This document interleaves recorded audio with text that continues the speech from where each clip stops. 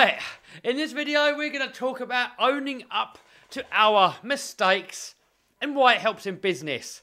So first of all, if you want to be successful in business or successful in anything, you have to know when you're in the wrong, you have to know when you've done something wrong, and you have to then, once you've admitted that to yourself, then, and only then, are you able to fix it.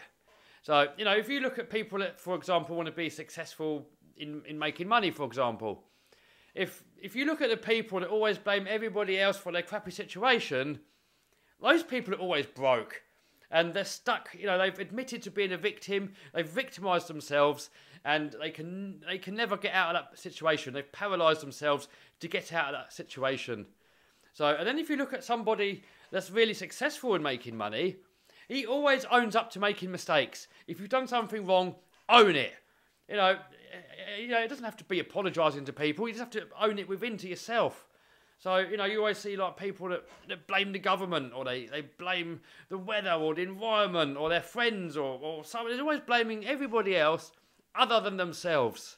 So they've basically made themselves a victim and paralysed themselves to fix what the underlying issue really is. So I see like excuses with people saying, well, you know, it's coronavirus, that's why I'm not making any money, I'm poor because of that, blah, blah, blah. But you've got to look at the bigger picture. You've got to think there's other people making money in this climate. Lots of different people. You know, like for example, YouTube, it's gone through the roof. eBay sales, going through the roof. And I can make hundreds and hundreds of more examples of people that are successfully making money with all this lockdown stuff going on. And to then just use that as an excuse, you've now made it impossible for you to fix it. You've claimed yourself to be a victim, and if you're a victim, you kind of just take what you're dealt. You know, whatever you're dealt, you just take it, you suck it up, and you're like, it sucks, government, virus, whatever.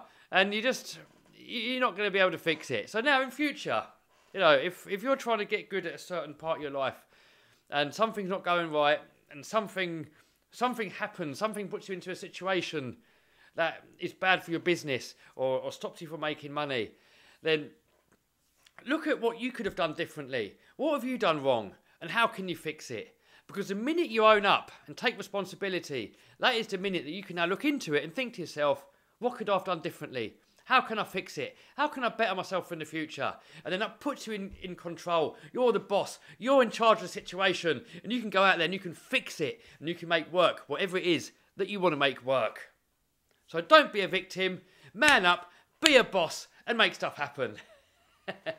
Have a good day, guys.